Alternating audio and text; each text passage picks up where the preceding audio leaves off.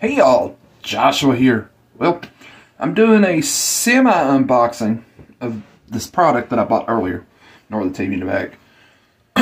It's called the Retroid Pocket 2 Plus. I'm just going to show the manual here. Just to give you guys an idea of what this thing is. It's got a little manual. It just basically, I had it upside down. Okay, so there we go. It just tells you whatever. Alright, so the system is a handheld game system, sort of like a Game Boy Advance that you had back in the 90s or 2000s, depends on what you prefer, or Nintendo DS, or just something to that effect.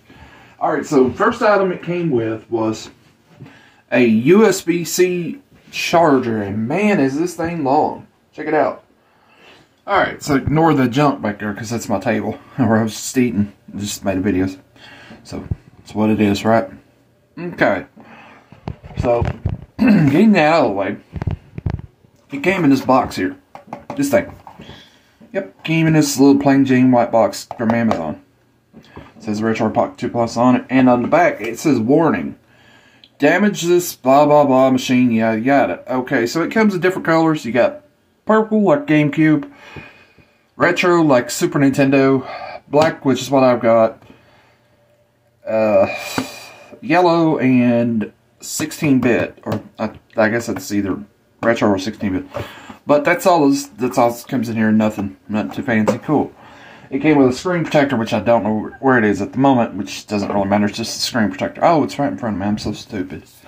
Okay, it came with the screen protector. Nobody ever uses those, but maybe. Alright, so getting the main thing out of the way. Here it is. This is the Retroid Pocket 2 Plus. It is a Android game console. That is literally what this is. Turn it on. I can go here and unlocks it, and yep, it plays games. Pretty much. Like, here's an example. I loaded up an Android game. Grand Theft Auto Vice City. So this is it.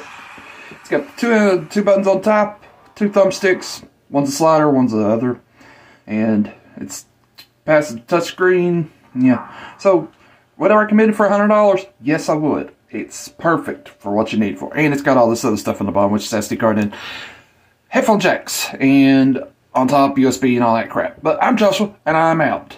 So I got like 2 minutes. But yes, pick the product up. You can't go wrong. It's on Amazon.com. See you later.